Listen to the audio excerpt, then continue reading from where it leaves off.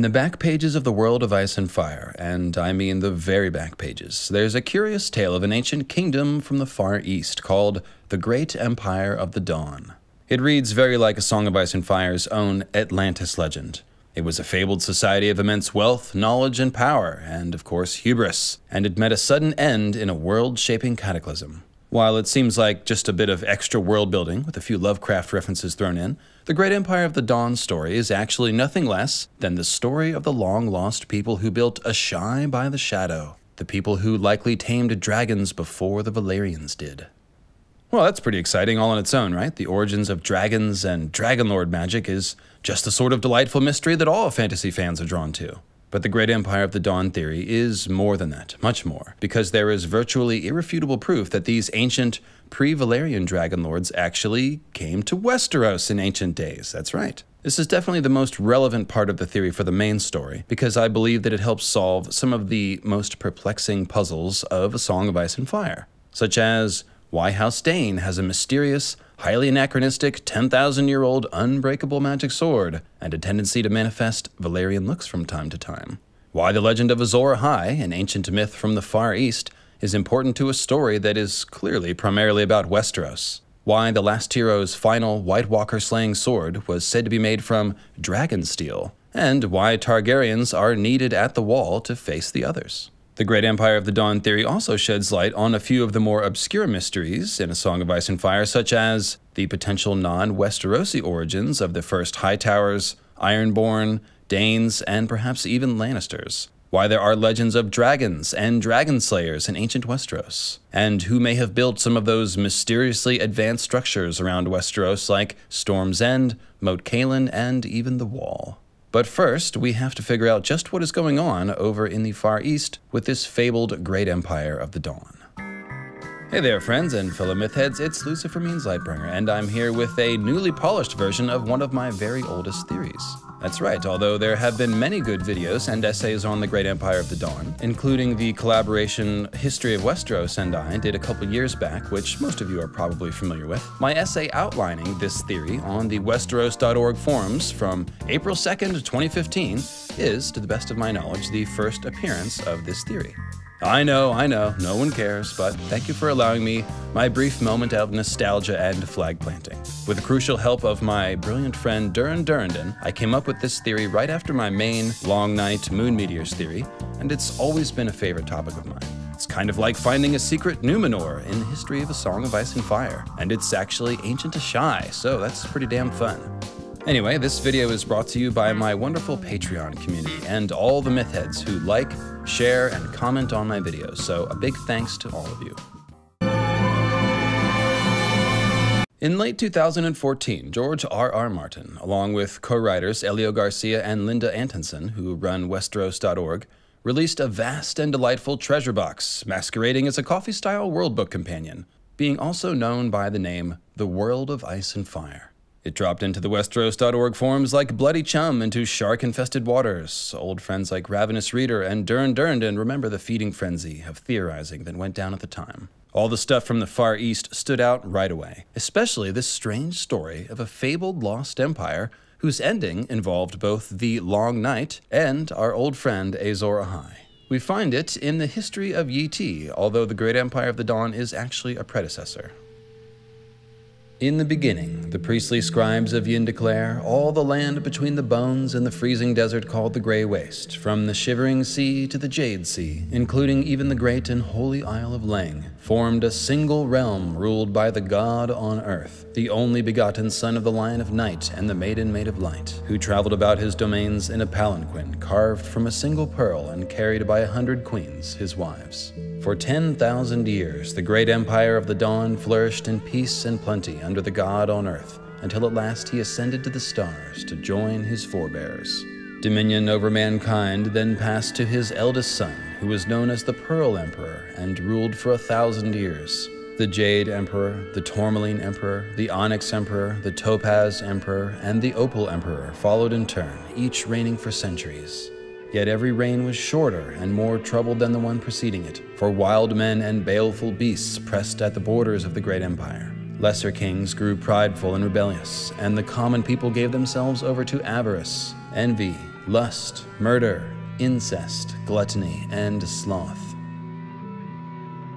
Breaking in here for a moment, we can see that so far this is a very standard tale of a high civilization which eventually grows corrupt and prideful before its great downfall.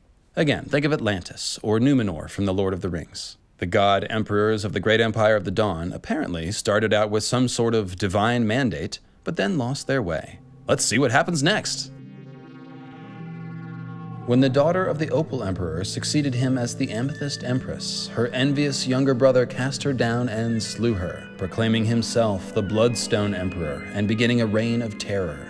He practiced dark arts, torture, and necromancy, enslaved his people, took a tiger woman for his bride, feasted on human flesh, and cast down the true gods to worship a black stone that had fallen from the sky. Many scholars count the Bloodstone Emperor as the first high priest of the sinister Church of Starry Wisdom, which persists to this day in many port cities throughout the known world. In the annals of the Further East, it was the Blood Betrayal, as his usurpation is named, that ushered in the Age of Darkness called the Long Night. Despairing of the evil that had been unleashed on Earth, the Maiden Maid of Light turned her back upon the world, and the Lion of Night came forth in all his wrath to punish the wickedness of men. How long the darkness endured, no man can say, but all agree that it was only when a great warrior, known variously as Hirkun the Hero, Azor Ahai, Yin-Tar, Nefarian, and Eldritch Shadow Chaser, arose to give courage to the race of men and lead the virtuous into battle with his blazing sword Lightbringer, that the darkness was put to rout, and light and love returned once more to the world. All right, well, that certainly went south. Torture, necromancy, meteor worship, an age of darkness so full of evil the gods themselves despair. This is the Eastern version of the Long Night story, and I can definitely picture Old Nan telling this one to Bran one dark and stormy night. Dark arts, torture, and necromancy. Is this the sort of story you like, boy? So the place to start with this myth is the presence of the Long Night, despite the fact that Tiger Woman sounds pretty damn cool. And that's probably a reference to the god empress of Lang, actually, as it is known as the Land of 10,000 Tigers. As you can see from this very legend, the Long Night was a global cataclysm, felt from Westeros all the way to Yi, and thus it acts as a universal line of demarcation throughout world history. If the Great Empire of the Dawn ended with a Long Night, then it must have existed before, during the Dawn Age, appropriately enough. The Azor Ahai myth is always attached to the Long Night, and he pops up in this story too, so all of that agrees chronologically, as much as it can for history this old. Yi itself is regarded as one of the very first civilizations to arise in the wake of the Long Night, and although they consider themselves descendants of the Great Empire, and in a certain sense heirs of the Great Empire as they use that God-Emperor title still, we can be sure that there is a significant break between the two civilizations because of the next paragraph in that World of Ice and Fire passage that we were just quoting from. Yet the Great Empire of the Dawn was not reborn, for the restored world was a broken place where every tribe of men went his own way, fearful of all the others, and war and lust and murder endured even to our present day. Or so the men and women of the Further East believe. So Yi arose sometime after the chaos and strife of the Great Empire's collapse, controlling a large part, but not all, of their former territory. The Yitish scribes preserve the memory of this older empire in their most ancient histories. The Yitish, along with the Asshai, are said to have been the world's first record keepers for what it's worth, but considers the Great Empire to have ended with a Long Night. The plot thickens quite a bit, like molten magma hardening into stone, when we read about one of the great achievements of the Great Empire of the Dawn, known as the Five Forts. One note, the, quote, Golden Empire that you're about to hear referred to in this next passage is Yi, whose full name is the Golden Empire of Yi, not to be confused with the Great Empire of the Dawn. Titles. No discussion of Yi would be complete without a mention of the Five Forts, a line of hulking ancient citadels that stand along the far northeastern frontiers of the Golden Empire, between the Bleeding Sea, named for the characteristic hue of its deep waters, supposedly a result of a plant that grows only there, and the Mountains of the Morn. The Five Forts are very old, older than the Golden Empire itself. Some claim they were raised by the Pearl Emperor during the mourning of the Great Empire to keep the Lion of Night and his demons from the realms of men. And indeed, there is something godlike or demonic about the monstrous size of the forts, for each of the 5 is large enough to house 10,000 men, and their massive walls stand almost 1,000 feet high. We can't be sure if the 5 forts were actually built by the quote-unquote Pearl Emperor, or if there even was one specific person called the Pearl Emperor, but it is certain that the forts must predate Yi Ti for reasons of simple logic. Yi Ti has kept unbroken records since the beginning of their empire, and they would definitely know if they had undertaken the massive civic works project that would have been needed to build these hulking citadels with walls hundreds of feet high. They would be eager to take credit for them, so the fact that they did not also tells us that Yi Ti did not build the 5 forts. Now, the reason why it's so important to date the 5 forts is because they seem to have been built by Dragonlords. Certain scholars from the West have suggested Valyrian involvement in the construction of the 5 forts.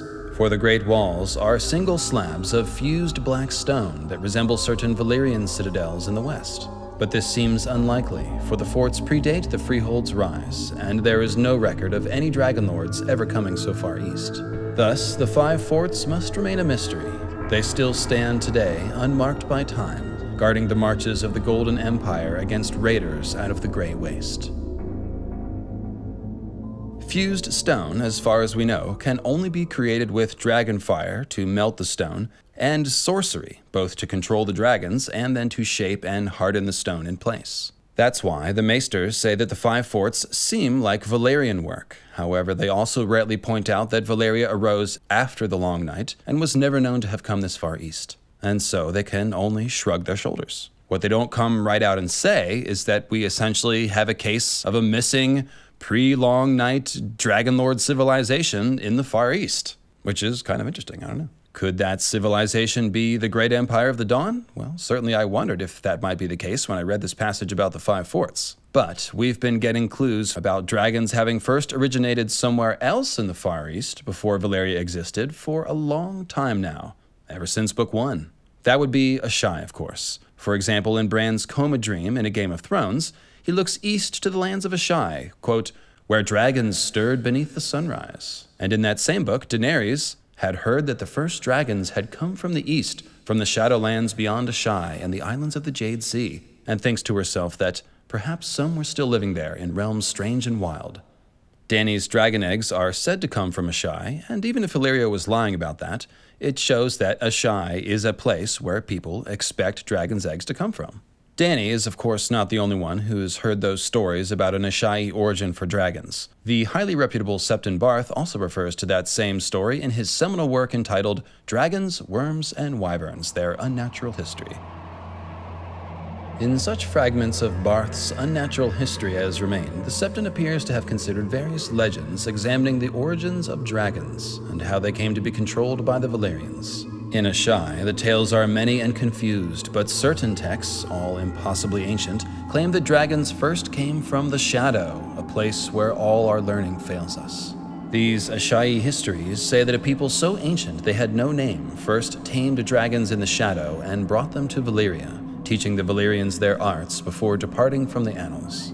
Yet if men in the Shadow had tamed dragons first, why did they not conquer as the Valyrians did?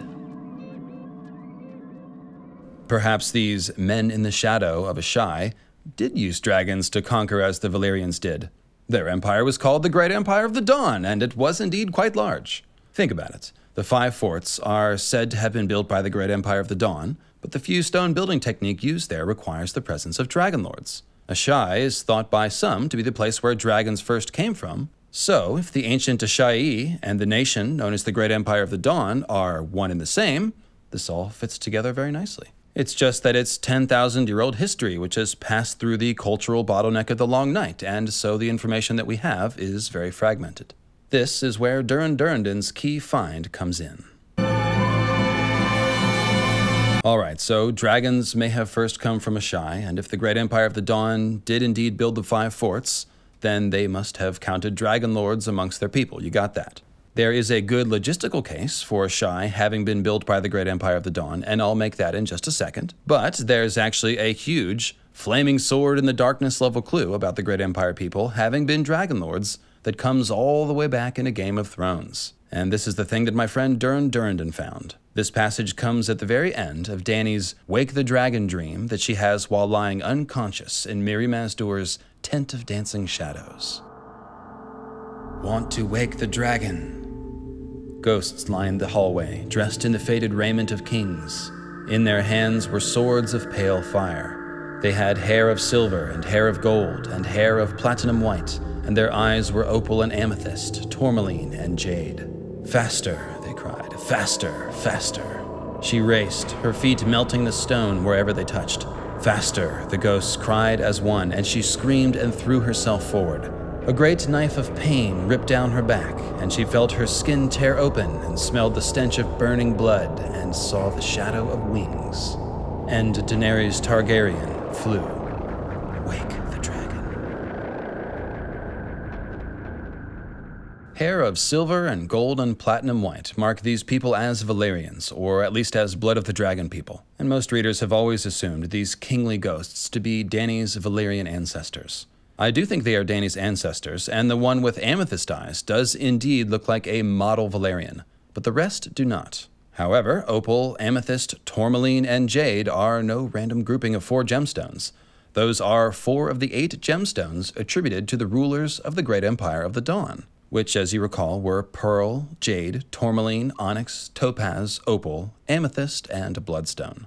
Now, I don't necessarily think that George had the details of the Great Empire of the Dawn planned out when he wrote A Game of Thrones. However, we can tell from the clues about dragons and Asshai that he left in A Game of Thrones that he definitely did have a general idea about there being some lost pre-Valyrian Dragonlord people from Asshai. All this stuff about the Great Empire of the Dawn in the World of Ice and Fire is basically just George filling out those details. Or, said in the parlance of gardener-style writers like George, he's watering the seeds of world-building that he planted in Book 1. And when he did, he chose those same 4 gemstones that he had used in the eyes of Dany's ghostly ancestors as 4 of the 8 gemstones that represent the rulers of the Great Empire to give us a clue that we should link them together. Therefore, we can be relatively certain that George is now thinking of these gemstone-eyed kingly ghosts with Dragonlord hair as Great Empire of the Dawn people. They look like Dragonlords. They tell Dany to wake the dragon, and in their hands are swords of pale fire. That's certainly interesting, since the one flaming sword we hear of, Lightbringer, was supposedly used to defeat the armies of darkness during the Long Night, right after the collapse of the Great Empire. If the Great Empire people were Dragonlords, then it's possible that flaming sword technology was something that they had as well. But the main point here is more of a literary one. In A Song of Ice and Fire, we associate flaming swords with Lightbringer, which is a part of the Great Empire of the Dawn story, and with Azor Ahai, whose myth comes from Asshai. Lightbringer and Azor Ahai are in turn strongly linked to dragons, and here in Dany's dream, she sees the Gemstone people as Dragonlords, holding Lightbringer swords, who cheer her on to wake the dragon. So again, you can see how all these details fit together very nicely if the Great Empire of the Dawn was a civilization of Dragonlords who created a vast empire before the Long Night, one that included Asshai, the place where dragons seem to come from. Their empire ended in disaster, and certainly Asshai looks like it was the epicenter of a huge magical disaster of some kind in the ancient past, something on the scale of the doom of Valyria or even worse. And here one has to think of the black meteor that the Bloodstone Emperor worshipped when the Long Night fell, the shining trapezoid. Oh, anyways. Flaming swords seem to have been a part of their magical arsenal, hence the many tales of a hero fighting the darkness with Lightbringer at the sunset of their kingdom. The apparent fact that Dany is seeing the ghosts of the kings and emperors who ruled the Great Empire as Dragonlords with flaming swords, right at the climax of her Wake the Dragon dream, speaks to their importance. If these folks don't know something about what it means for Dany to be Azor Ahai reborn, I don't know who does. It seems obvious that if these are the Gemstone Emperor ghosts, then the one with amethyst eyes probably indicates that the Valyrians directly descend from the people of the Great Empire, as opposed to the scenario that Septon Barth imagines where men from Asshai simply taught the first Valyrians their arts before disappearing from the pages of history. These kingly ghosts are Dany's direct ancestors, her most ancient blood, and these are the people who first bonded with dragons, who in all likelihood first created the blood of the dragon. When Dany gets her hands on that glass candle that Marwyn the Mage is almost certainly bringing to Slaver's Bay, I suspect that these gemstone-eyed folks may put in another appearance. One wonders about the truth that Quaithe keeps saying waits for Dany in Asshai. We've always imagined that it had something to do with Azor Ahai and Dragonlord stuff, and now we can connect that idea to these kingly ghosts with their Dragonlord hair and their flaming swords who were contacting Dany in her all-important Wake the Dragon dream. They may well have ruled their great empire from Asshai, as we're about to see. Alright, now I want to make the more practically minded folks in the audience happy.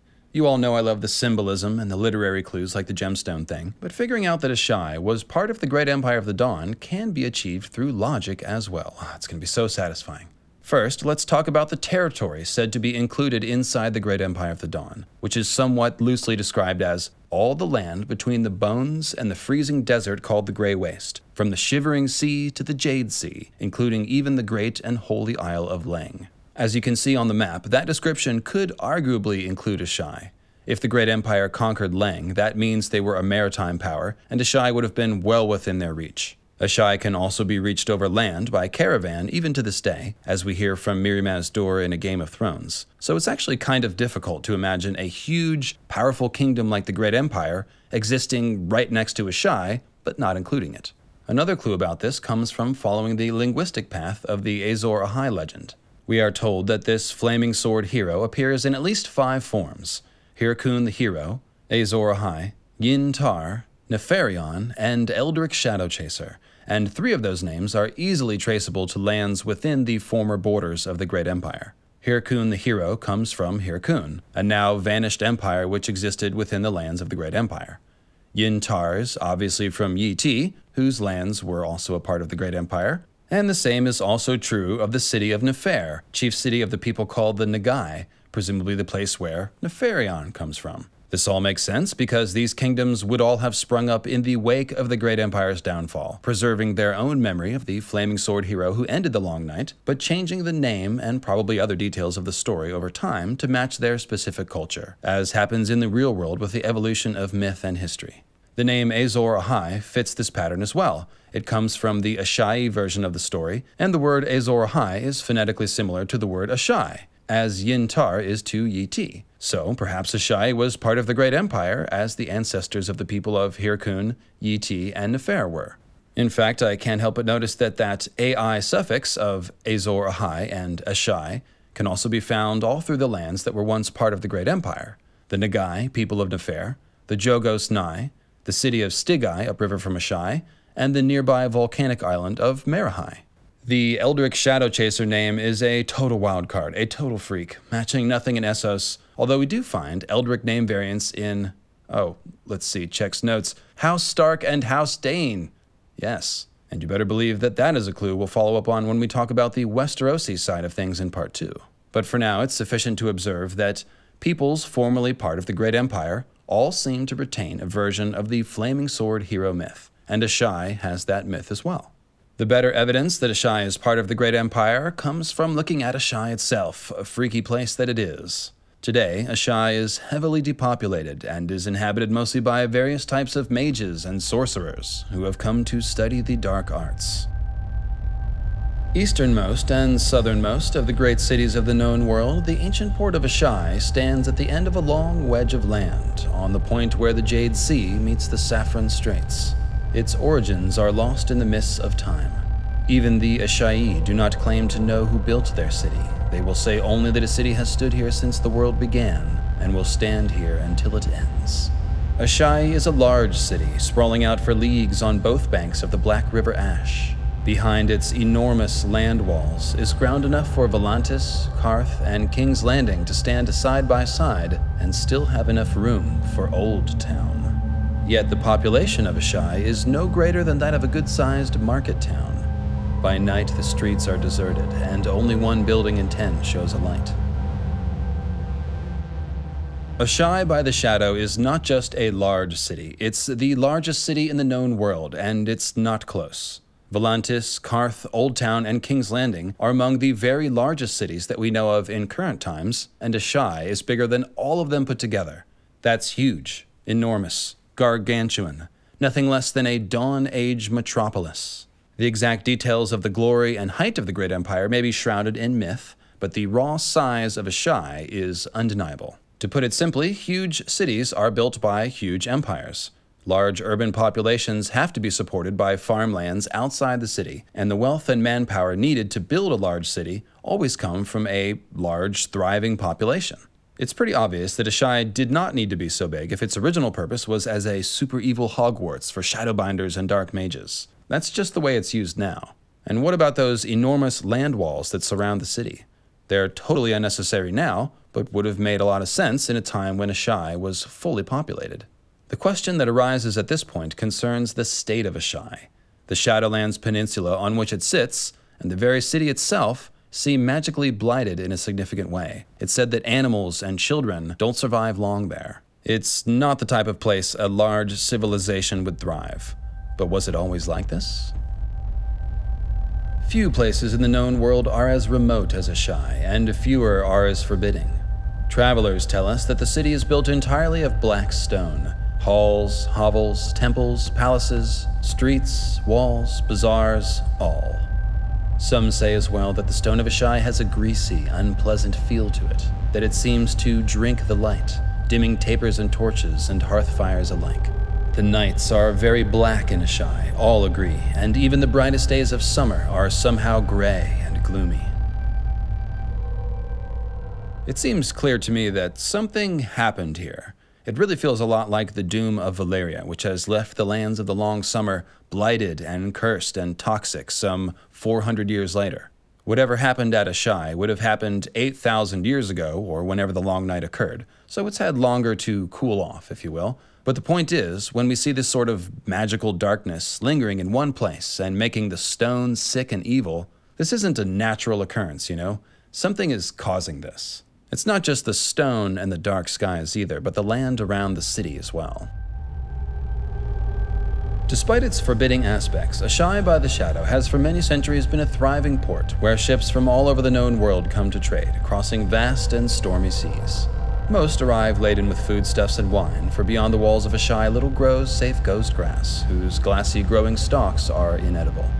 If not for the food brought in from across the sea, the Asshai would have starved. The ships bring casks of fresh water, too. The waters of the Ash glisten black beneath the noonday sun and glimmer with a pale green phosphorescence by night. And such fish as swim in the river are blind and twisted, so deformed and hideous to look upon that only fools and shadowbinders will eat of their flesh.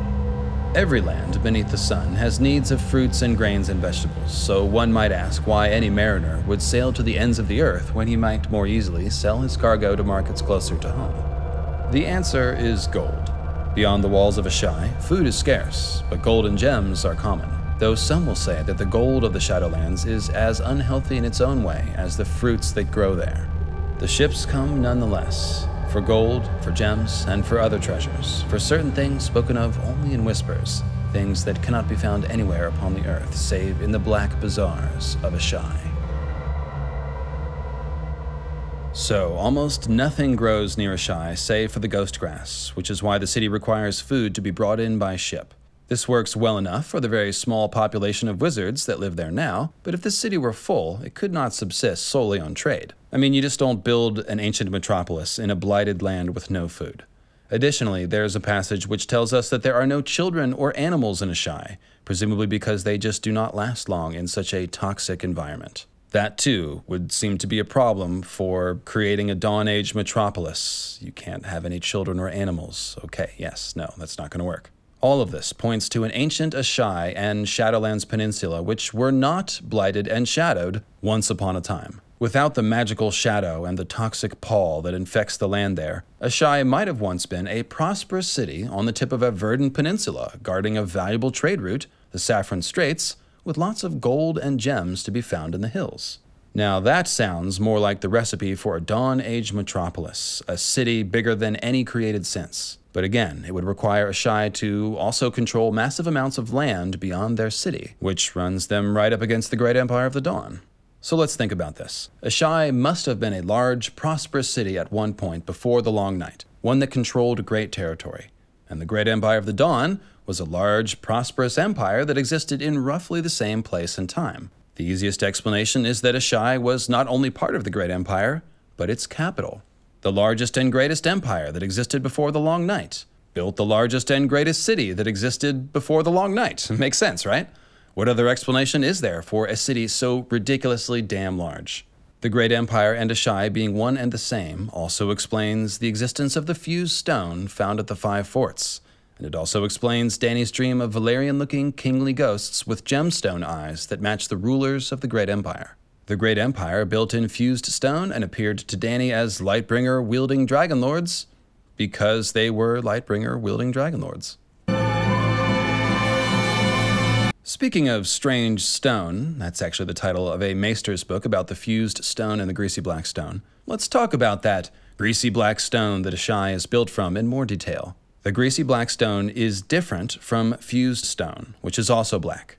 Fused stone is made by Dragonlords with dragonfire and sorcery, does not seem to be cursed, and is found in places like Valyria, Dragonstone, Volantis, and on the Valyrian roads which span much of Essos. Black stone, which is greasy or oily and which drinks the light, is a specific creepy substance which George has scattered around the world in a few places in addition to Asshai. We find it for sure at the ancient jungle city of Yin in Sothorios, on Toad Isle in the Basilisk Isles, and in the form of the sea stone chair on the Iron Islands. And then there's also the black basalt blocks of Moat Cailin, which may also be oily black stone based on an unclear quote in A Dance with Dragons, although that's not really relevant right now. Check out this quote from the World of Ice and Fire about Yin. Maesters and other scholars alike have puzzled over the greatest enigmas of Sothorios, the ancient city of Yin, a ruin older than time, built of oily black stone in massive blocks so heavy that it would require a dozen elephants to move them. Yin has remained a desolation for many thousands of years, yet the jungle that surrounds it on every side has scarce touched it. A city so evil that even the jungle will not enter, Nymeria is supposed to have said when she laid eyes on it, if the tales are true. Every attempt to rebuild or resettle Yin has ended in horror.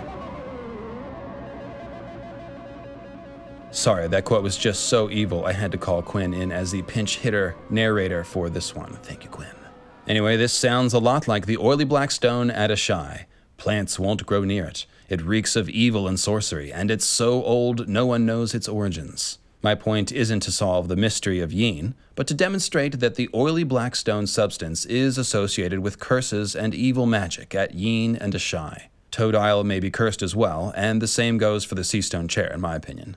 Now, when we consider that Asshai, a city bigger than anything the world has produced since, is made entirely out of this freak nasty oily black stone, we're left with two possibilities. Either it was built out of cursed stone to begin with, or it was built out of something else, out of regular stone, or maybe fused stone, and then later cursed and blighted. The second option makes far more sense. A large, thriving population probably wouldn't build its wealthy capital out of evil, cursed stone, I'm thinking. And as we said, a large population would have a very hard time existing there with the land being so cursed, so the logical answer is that the land and the stone of the city were cursed and blighted in the same incident, likely during the calamity known as the Long Night. Think back to the Bloodstone Emperor, the ruler of the Great Empire of the Dawn, who is remembered as having brought on their downfall and the Long Night itself through dark magic and murder.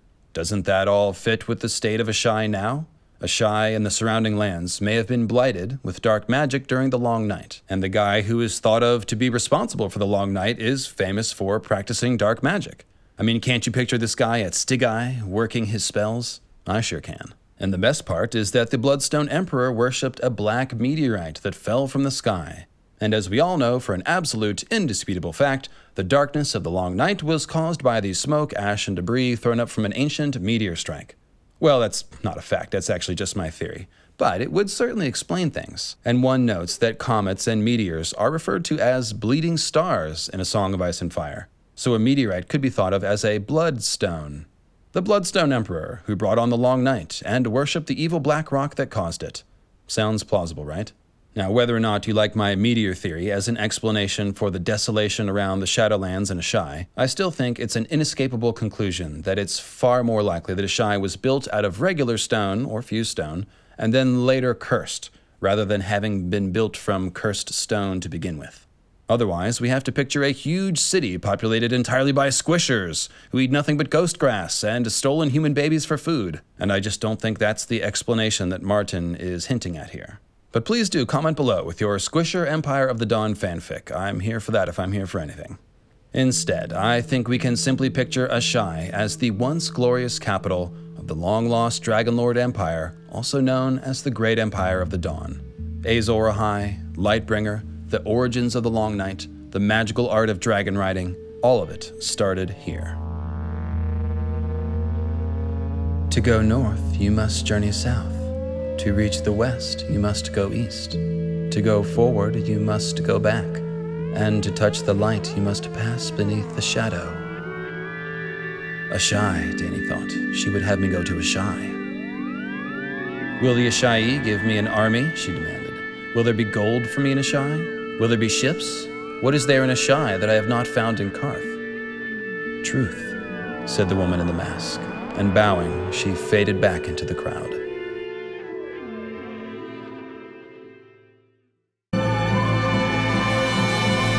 All right, now that we've glimpsed a little bit of that hidden truth of Asshai, we're ready to go to Westeros in part 2, because we have an equally mysterious, pre-Long Night fused stone construction over there, as we found in the Five Forts. And if you think about it, that's really no surprise. Of course all this Azor Ahai stuff has to connect to Westeros, right? Why else would there be so much about Jon and Daenerys fulfilling the prophesied rebirth of a hero from Asshai if the original hadn't come to Westeros? I mean, everyone's always wondered if Azor Ahai is connected to the Westerosi myth of the last hero ending the Long Night with a sword of Dragonsteel, or perhaps to House Dane and the Sword Dawn.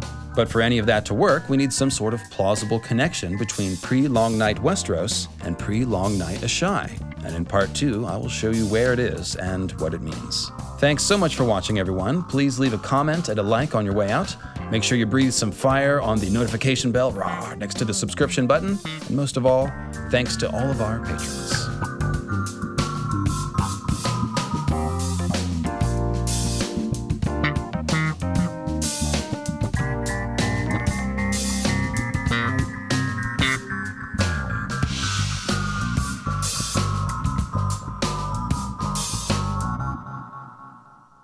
Here's the Yin passage I need you to record.